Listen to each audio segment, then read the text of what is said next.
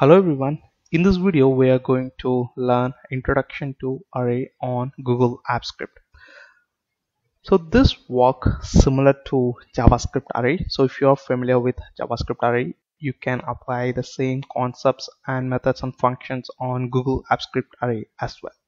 So basically you have to go for array when you have large data sets. So let's say you have around thousands or hundreds of records. You cannot go and create a variable for each and every record. So what you can do is you can combine and put it in an array, and you can retrieve them using index at any time you want. So that is how the array work, and let's explore how to create a basic one-dimensional array. So let me create a variable name called array1, and the array always lies within the data of array always lies within the square bracket. So let me add some data to the array. In JavaScript, the array accepts any type of data. It could be a string, or it could be a number, or it could be a boolean, or whatever the data it accepts and process it for you. That's the beauty of array in JavaScript. So this is very simple one-dimensional array. Here I have declared a variable name array1 which define this array, and this array contains 3 records: mango, banana and orange.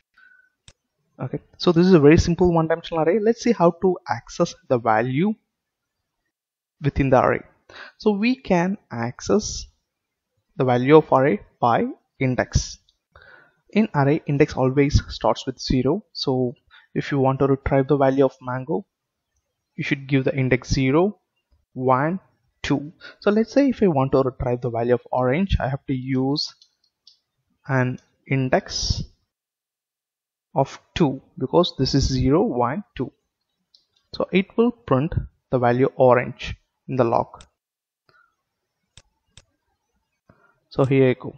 So this is how you can access any data within the array by its index. So now let's say you want to change the value of array. So let's say instead of mango you want to add kiwi to the 0th index. Let's see how to do that. So once you have declared the array, you still have the option to change the value of data present in the array. Let's see how to do that. You can use the same index concept to change the value of array, right? So here if you see that I'm referring to 0th element in the array1 and assigning a value kiwi to it. So when I print array1, it won't show mango because this kiwi will replace the mango. Kiwi, banana and orange. Got it, right? So this is how you can change the value of element in an array. So let's see how to iterate through an array. So before iteration, so you need to know the length of the array. So in order to know the length, in other words the size of the array, you can use a method length, so which return the number of record this array1 contain. So we can use the same length to loop through each and every record. So let's see how to do that. I'll create a for loop. Since the array index starts with 0, let me start my for loop with 0, and it should be lesser than array1 dot length, because this length is going to return the actual number of records, and this length index starts with 1. So that is why we are using the lesser than rather than lesser than or equal to, and I++. So here I'm going to print the records one by one, array1 of I.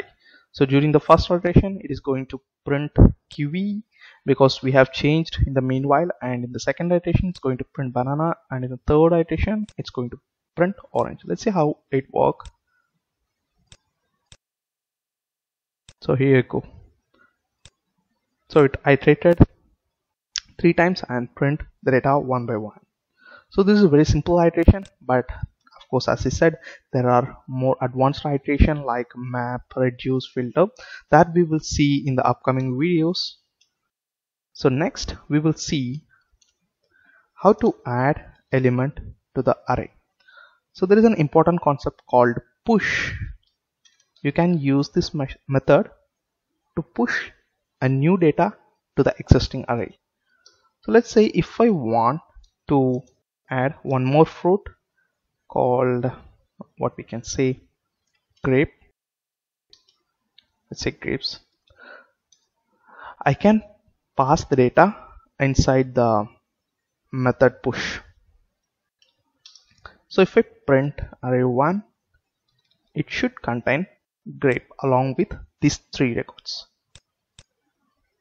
So here you go, it added the grapes along with the existing array data.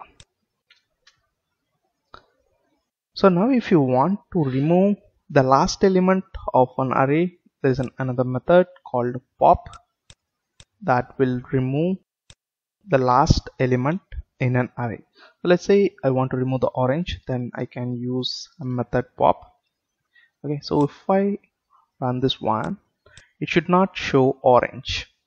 So let's say you have a collection of data, but you want to convert it into a string format. So how to do that? You can use a simple method called toString, which will take care of converting all your data into a string.